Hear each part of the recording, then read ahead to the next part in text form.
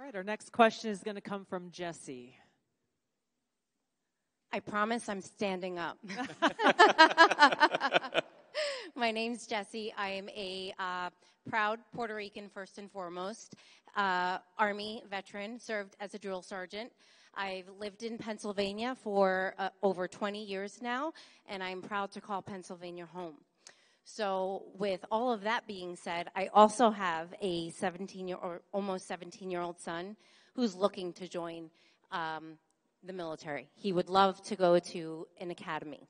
So my husband and I are getting ready to send him off to do something like this. As someone who served, I deeply value the importance of peace and stability. In President Trump's first term, he showed a willingness to take bold steps by engaging with leaders across the world to promote peace. Given the current global landscape, can we expect the same level of commitment, proactivity, and diplomacy from him if reelected, especially given that I am now sending my son? Yes, ma'am. So first, let me say a couple things. So you said your son might try to apply to an academy. Is that next year? Okay, so the rules are if you need to go to an academy, you need a letter of recommendation from either your senator or your congressman or from the vice president.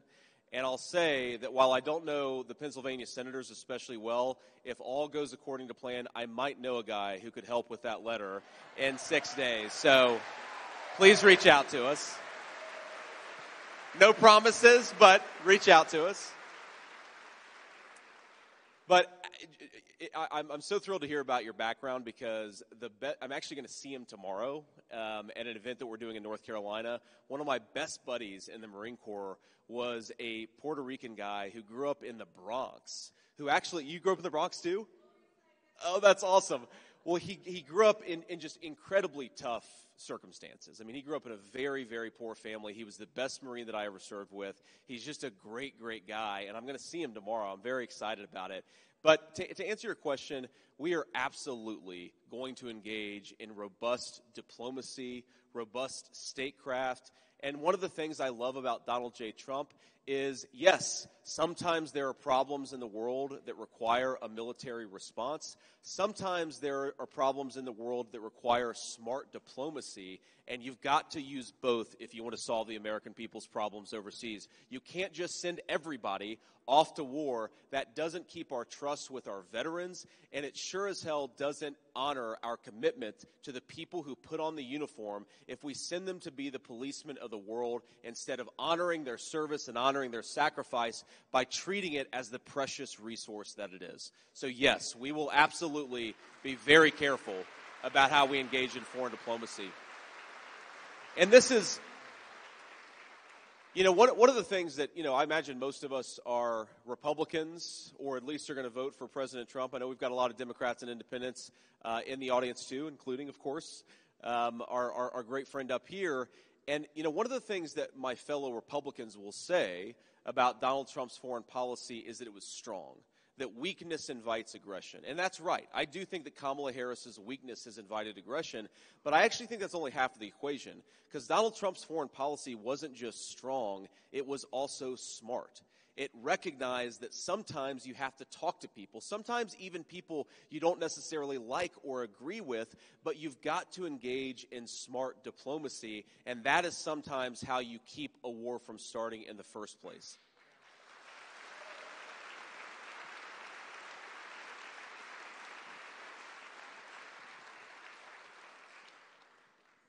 I was a Democrat serving in Congress when President Trump was elected. Yep. And one of the things that he did very early on in his term of office was really, really important to the people of Hawaii, my home state. As you know, we're the most remote island chain in the world. Yep. We are very well within North Korea's proximity of their intercontinental ballistic missiles. At that time, they were still developing their nuclear capability. They are much farther along today than they were back then. But we had a missile scare where we thought early one morning on a Saturday in 2017, every single cell phone went off with an alert that said ballistic missile incoming to Hawaii. You remember this? I remember this. This was a big news story at the time. It was massive. for residents and tourists alike. People sitting on the beach in Waikiki watching the sunrise, and their phone goes off, and it says, ballistic missile incoming to Hawaii. Seek shelter immediately. This is not a test. And it's you can't really imagine what that is like until you experience it. They were just trying to prepare you in case Kamala Harris became president. That's what's going to happen if that nightmare ever becomes real. But we went through, people sitting on the beach, they're like, where do I go to find shelter? That where here, as if we got that alert tonight, where would we go to find shelter? If we got an alert that Putin was launching a nuclear weapon, where would we go? There is no shelter to be found. And it was a huge wake-up call to realize that fact and that reality. And so when President Trump chose to go and meet with Kim Jong-un, the first president ever to step into North Korea at the DMZ, as a Democrat in Congress, I was loud and proud to say this is the kind of leadership that we need, because President Obama, in the previous 4 years, I had been urging them. I was on the Foreign Affairs Committee, the Armed Services Committee, urging them to do this, de-escalate tensions, try to denuclearize the Korean Peninsula. President Obama refused to do it because he said he didn't want to reward Kim Jong-un with a meeting. So, JD, I'm just wondering if you can talk about how, there are critics of President Trump who say that his foreign policy is isolationist. Yep. Talk about and tell us why they're wrong.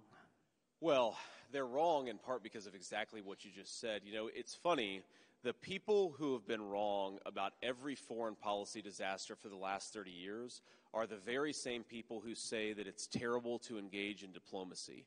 And it's interesting that they were wrong about, remember how they said that Iraq had weapons of mass destruction, and remember how they said that it was going to be really easy to turn Iraq into a, American-style democracy, and they said it was going to be really easy to turn Afghanistan into a Western liberal society, and of course, that became a 20-year quagmire. My attitude is, after 20 years of being wrong about everything, why don't these people at least acquire some humility and shut up and stop trying to tell us what to do with the foreign policy in the United States of America? And, the idea that somehow showing up in North Korea and having a conversation is going to reward somebody. What we should be doing is actually having conversations with people and trying to de-escalate situations before they become massive military conflicts. And again, this goes back to the strong versus smart distinction and why both are important. You need both in an American leader. Remember how they all accused, and I've been accused of this, Tulsi's been accused of this, of course President Trump has been accused of being in bed, of colluding with Russia, and yet when George W. Bush was president, Russia invaded a sovereign country. And when Barack Obama was president, Russia invaded a sovereign country. And when Joe Biden was president, Russia invaded a sovereign country. Who was the one guy who prevented the Russians from invading a sovereign country? It was Donald J. Trump. And they never talk about that.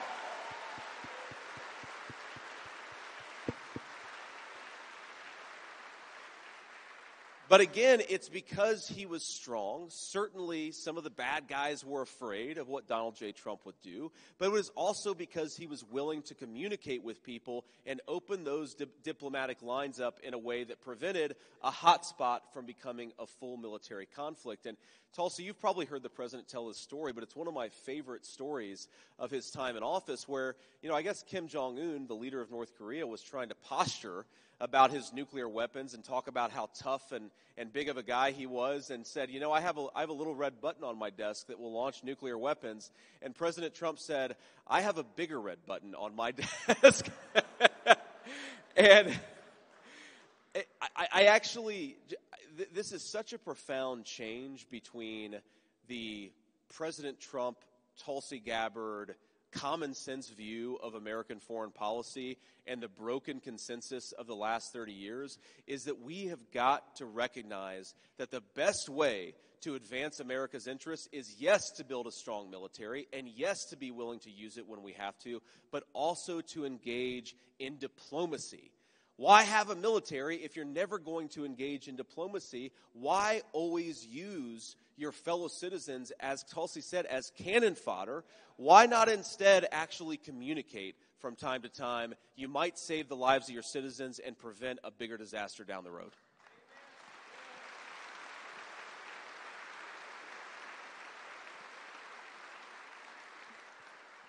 You know, that really, for me, was one of the major driving reasons why I chose to endorse President Trump. David, I'm glad you brought up the 13 who were killed at Abbey Gate. I was honored to announce my endorsement of President Trump on the 3rd anniversary of their sacrificing their lives for our country, because it is essential that every one of us as Americans always keep the memories of those who have paid that ultimate price on our hearts, and that we hold our leaders accountable. The most important responsibility the president has is to serve as our commander-in-chief. Our founders told us that the government only exists with the consent of the governed. That's right. We face a no-fail mission. Every one of us. A no-fail mission to save our country and save the world, and President Trump is the only choice in this election that will lead us back on that path towards peace, freedom, and prosperity.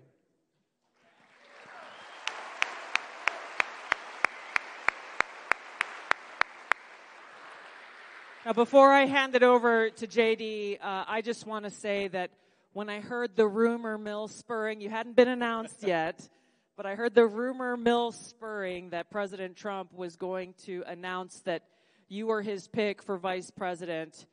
My heart was happy and I felt at ease, because in the time that you have served in the U.S. Senate, while it hasn't been as long as many others who've been there for decades, you have lived an experience that many others haven't. You have seen the cost of war, and you've used that experience in your time leading in the U.S. Senate to take a stand against the military-industrial complex and for peace, and you standing shoulder to shoulder with President Trump, the rest of us can sleep peacefully at night. Thank you. Thank you. It's kind of you.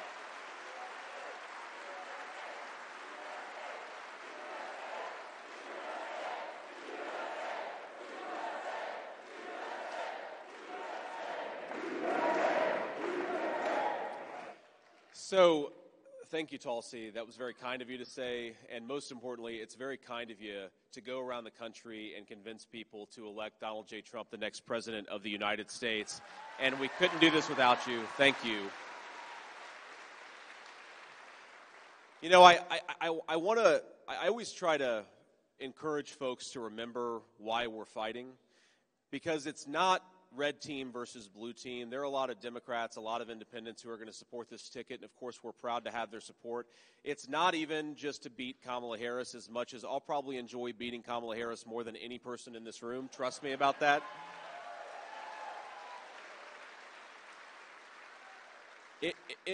The point here is we want to beat Kamala Harris to give the American people the leadership that the American people deserve. And that's ultimately what this election is about. You know, ma'am, you asked the question earlier. I mentioned my friend who I'm going to see tomorrow, I think, assuming all the logistics work out. And think about what the Marine Corps meant to this kid that I served with. He grew up in the Bronx. He actually, as I understand it, had some drug use and even drug dealing in his past. He shows up in North Carolina at a Marine Corps base as a young kid, and again, he's the best Marine that I ever served with. In fact, I want to tell you a funny story, because he knew gang stuff, because he had grown up in such a tough neighborhood and such a tough circumstance. And we were near a big city in North Carolina. It was late at night. It was probably 2 a.m. And he pointed to some guys over in a car at a gas station. We were stopped to get gas, and he said, "I think those guys are Bloods." In other words, like members of a gang. And I said, well, why do you think that they're Bloods? And he said, well, because, they're dressed a certain way. They've got a certain kind of red dress. And I think that, I'm just telling you, man, I think that they're Bloods. I grew up seeing this, and I think that's what's going on. And, I called him Squeeze. I said, all right, Squeeze, well, what would you go up and say to these guys if they were actually members of the Bloods gang? And he said, well, I'd go up to them and I'd say, what that red be like? And I said, oh, that's interesting. So what would happen, Squeeze, if I went up to those guys and said, what that red be like? And he said, I'll tell you exactly what they'd say, JD. They'd say, I'm sorry, officer, I don't know what you're talking about. And if you think about the Marine Corps, it took a guy who was raised by hillbilly grandparents from eastern Kentucky and southern Ohio and put us into the same unit with a guy who grew up around Bloods gang members from the Bronx in New York City, and it made us part of the same United Marine Corps and American team. And that is an incredible thing that our U.S. military does.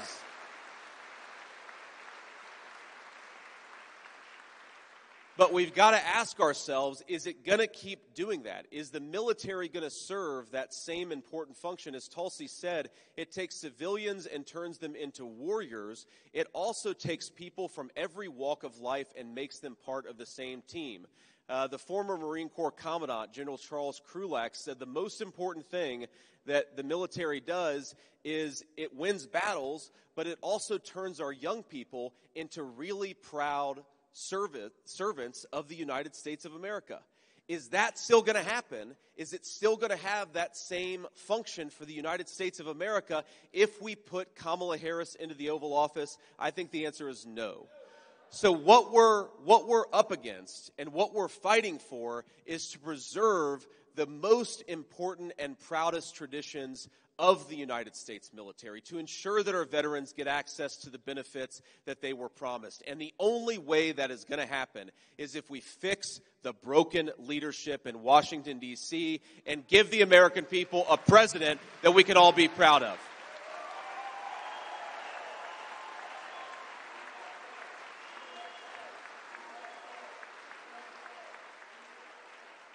And so I want to ask you, over the next 6 days, I want every single person in this hangar to get out there and vote 10 times.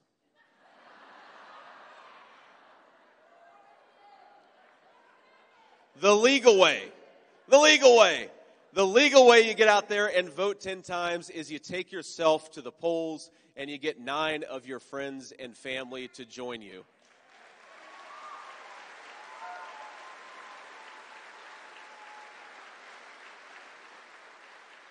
So with gratitude to Tulsi Gabbard, the incredible elected officials that we have here today, and most of all with gratitude to all of you for being here, we've got 6 days to go. Let's vote 10 times, and let's make Donald Trump the President of the United States. God bless you all. Thank you.